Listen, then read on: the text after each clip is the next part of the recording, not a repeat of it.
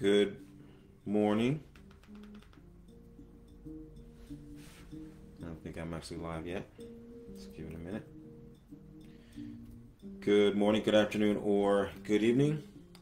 Whatever time of day it is that you hear this message, I pray that your mind, your heart, and your spirit are all poised to receive, to accept, and to act upon words of wisdom. Ashe. So, I remember years ago when I was pretty new to Orisa devotion. I remember having a really pivotal conversation with my mother, and she asked me if I was going to heaven. And I remember how it clicked for me in that moment that, as my parent, particularly I think as my mother, she was concerned that she was looking out for me and that she could say with relative certainty that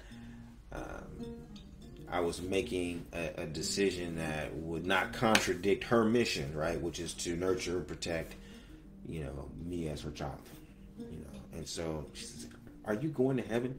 Does this Ifa get you to heaven?" And I said, "Well, that's not really the objective, right? I understand your question, but that isn't what we're really aspiring to. That Christians want to go to heaven. Christians are always trying to make sure that they're, measuring the balance between their sin and their redemption, I suppose, so that they can have some level of certainty that should it all go down today, they're going to make it to heaven, right? That's the ongoing calculus of Christianity. Yeah, we don't think that way as Orisa devotees. It's not a constant battle or wonder or curiosity or anxiety about whether or not this action or that action is going to get me closer to heaven.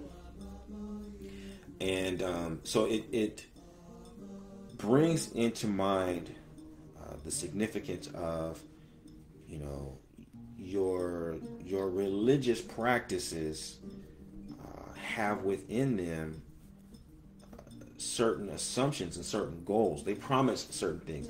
Each religion makes its own set of promises.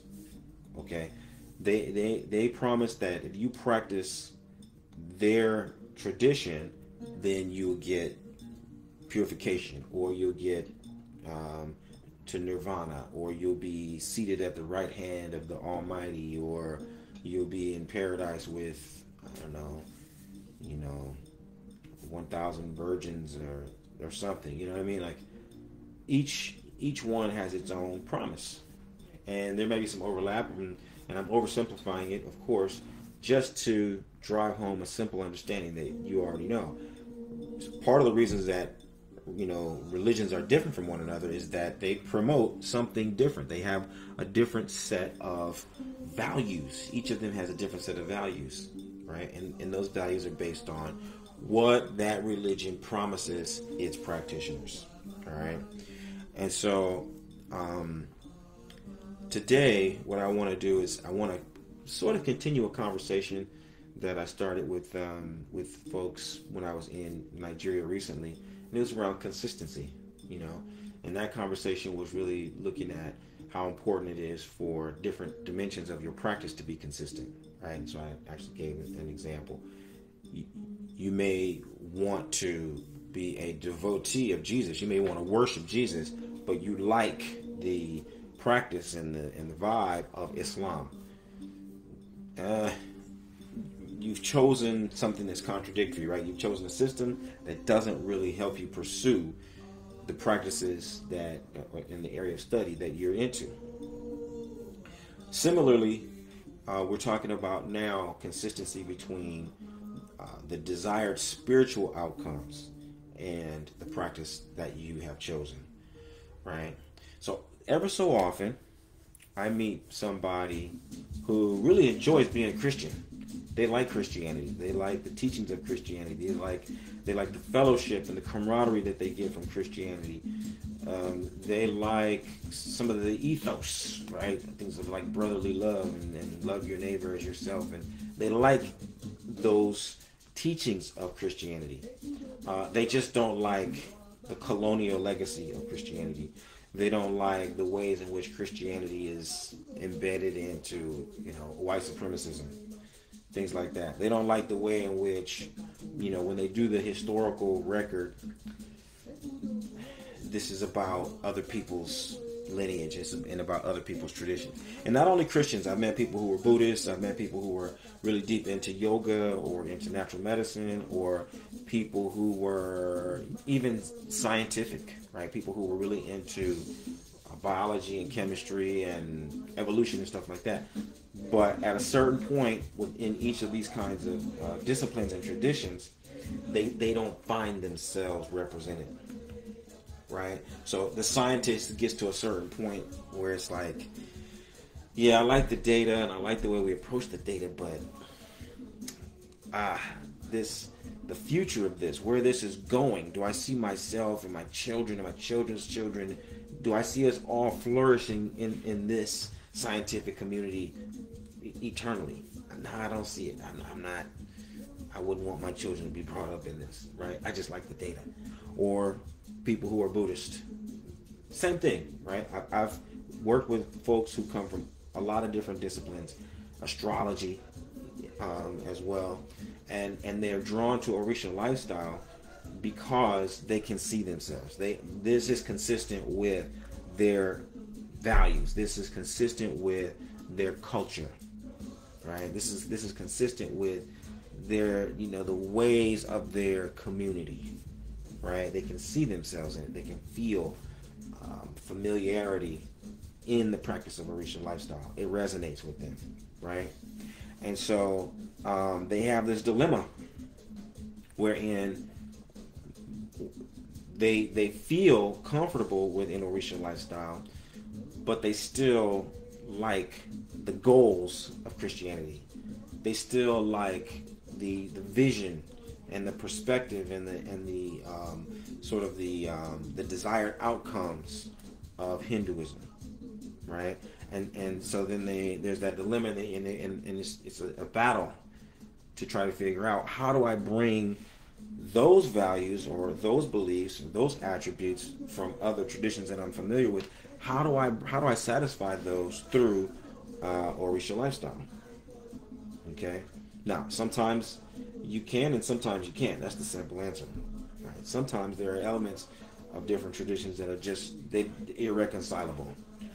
For example, when people are in the Orisha tradition for years and they're still trying to figure out ways to get out of sacrifice. They just can't accept making sacrifice, particularly animal sacrifice, right? And they just can't seem to get their mind beyond that. Well, that's something to consider. This may not be the tradition for you, right? This may not be it may not be the tradition for you. You want to be a Christian and you don't want to read the Bible, or you don't want to reference the Bible. It's going to be hard for you to practice, right? You want to be an Orisa devotee and you don't want to practice divination, you don't want to practice sacrifice. It's going to be hard, right? And so, although you may find yourself at different levels of that dilemma or that power battle between, your values being consistent with the tradition that you practice, but there's one thing that I really want to drive home that I know, after having worked with the community for a couple of decades now. There's one thing that I can tell you that I know that you're after. You may not have thought about it. You may not really have articulated it as such, but I want to help you, make this connection so that you can resolve the dilemma, at whatever level it is. Here's what you're looking for when you come to Orisha. Here's what you're what you're looking for when you come to any religion, actually. You're looking for identity. That's what you want. It's identity. Because you can have a degree from the most prestigious university. Your passport can be, whatever, United States, You might be married, you might have children, you might have any kind of title. There are all different things that you could be involved in, and they all will give you some traces of your identity, right? They'll talk about traces. They reveal traces of your identity, or particular strands in your identity. But your religion is crucial because it explains your existence. It talks about your creation relative to all creation. And so even if your passport says United States of America, and that means you have entree to anywhere in the world, when it comes to your mortal soul, you're not going to be referring to your passport. You're not going to be looking at your blood type, whether or not you're a Democrat or a Republican. Those identifiers are just, they don't even compare to the identity of your soul, who you are relative to your ancestors, who you are relative to Olodumare, the Creator, right? You only get those kinds of really, really, really definitive, big picture answers to the question of who am I. That only comes through religion.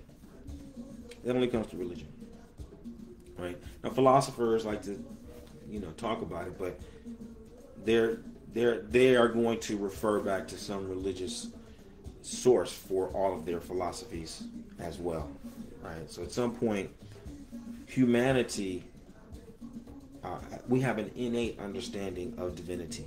We have an innate recognition of a greater power.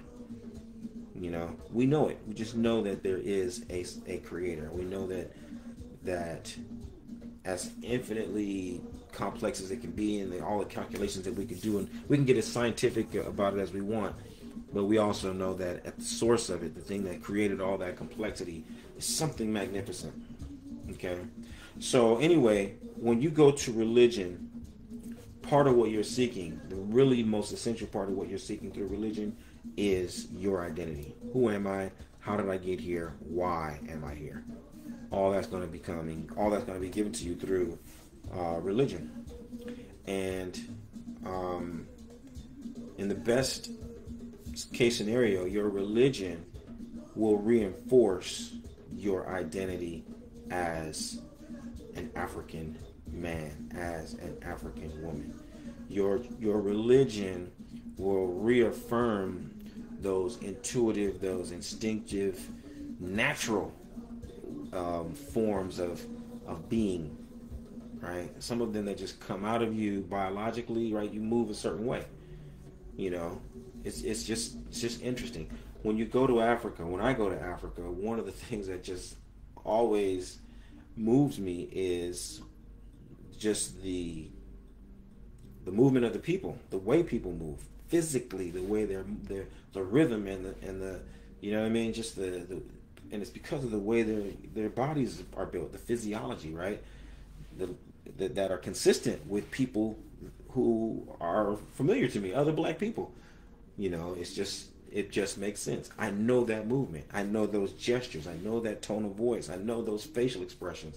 Like that is what natural to me. Just being there. And so it's the same kind of familiarity that comes out of practicing African religion and spiritual traditions. It's just natural to us because we are part of a legacy and a continuation of African identity it goes on. It's unbroken, right? You're born into it.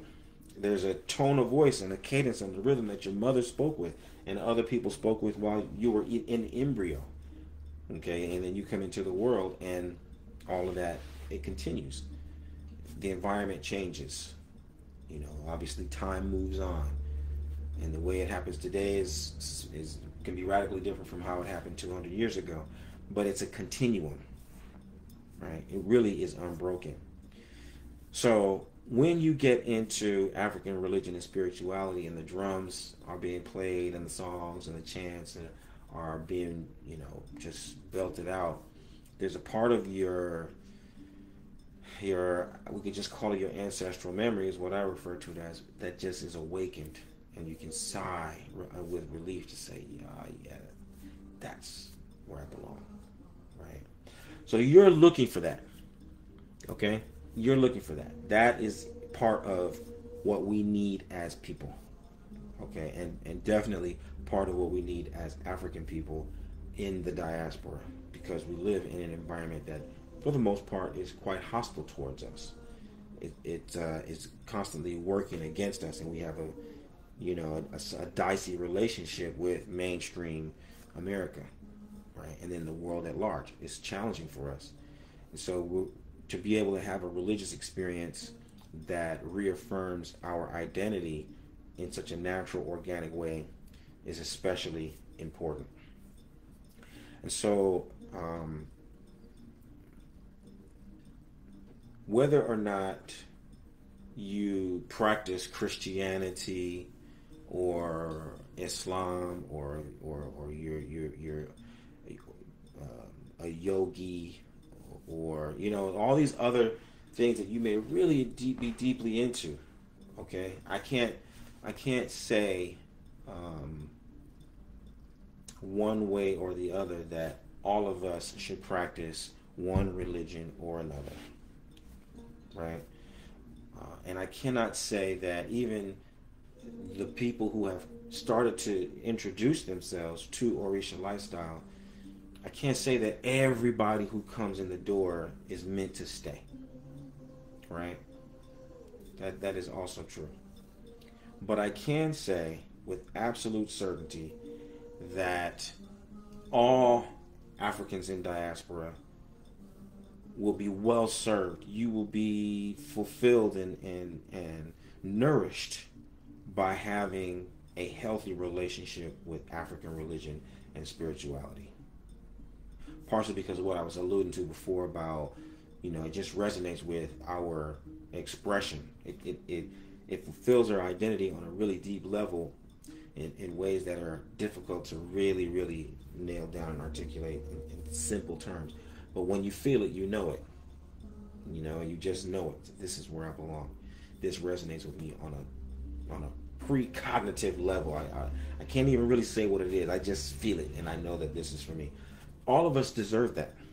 We all deserve to have a healthy relationship with that level of identity. We should all be comfortable in Orisha settings. When people are talking about Vodun or voodoo or any form of African spirituality, there has to be a part of us that embraces it and says, yes, that's my culture. That's my tradition. I am a part of that. I don't do it at this level, or I don't do it like that, but I claim it as my own, and I allow it to claim me. So when the drums play, I move, I sing, I play along. I allow the culture to claim me. When I feel it, I yield and I get involved and I participate fully. I think yesterday I saw a video clip in Nigeria of this.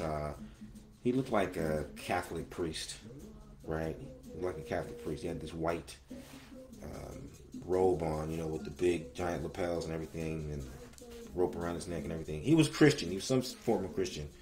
And it was a public event in Nigeria, and the bata drums came out. And the bata, all the Yoruba drums talk. And so when they're talking, they're reciting different oriki, praise poetry. And they're reciting praise poetry for the drum and in the spirit of the drum itself. They're praising the deities. They're praising the Lodumare. They're praising the people in front of them. If it's a dignitary or a visitor, the drums speak and they say in this formulaic way different praise for some subject or another. So this priest is sitting down and the drum starts talking, and you can see the priest knows the language, and he starts playing back and forth, right? Which was cool. It was like, oh yeah, it's good. He's a Catholic priest, but he still is aware. He remembers, and he's willing to say, yeah. Well, now you're going to say this and this and that and that, And then it got to a point where the drum told him to get up, and he got up, and he started to really dance. He was stepping, It was really beautiful to see. Everybody started to cheer and to applaud, right? Because even though he's a priest and he's recognized and he's demonstrating himself as a Christian priest, he can't deny the fact that he's a Yoruba. He has a heritage, he has a source, he has a lineage, and that all is rooted in a certain tradition.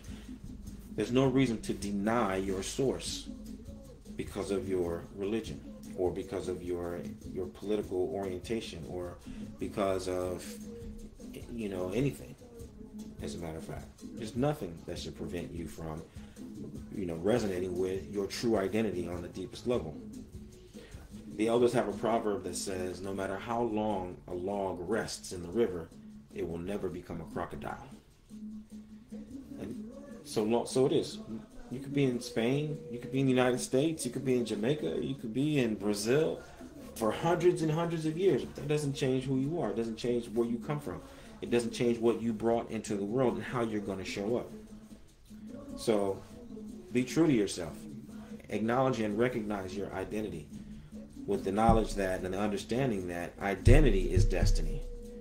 Okay, and so who you are is what you will manifest. And all of those are consistent with what your ancestors have passed down, what the divinities have sanctioned, what Olodumare created for all of us to fulfill in the very first place at all. And so in the School of Orisa Studies and the Orisa Lifestyle Academy, through my books and publications, through all of the services that I offer, if it's through the blog, if it's through the videos here on YouTube, if it's through interacting with folks on other social media platforms, the goal is always the same. The goal for the Orisa Lifestyle Academy and the School of Orisa Studies is to, help rescue for modern Africans the virtues of Orisa lifestyle, the virtues of traditional living, the virtues of original thought and original ways of being that were created in the time of our forefathers and our foremothers, and created with the purpose to guide us and to give us the tools to influence and create a world that's consistent with our values, that's consistent with our purpose as a people. And so I'm always using these different media to communicate with the people who want to have a positive influence on the world, the people who want to really be at home within themselves, who want to find their identity and define who they are according to the original blueprint and the first intent and the original thought of the Creator and our ancestors. So I invite you to visit OrishaLifestyle.com, peruse all the offerings, subscribe, submit your email, and you'll get ongoing educational materials through your email. Subscribe to the YouTube channel, and every time there's an update, you'll get that. And let's just start accumulating the kinds of knowledge and understanding that will allow you to live the medicine that will heal your life and heal the lives of those who you are destined to serve. Thank you for your time, and I look forward to meeting you and talking soon. Bye for now.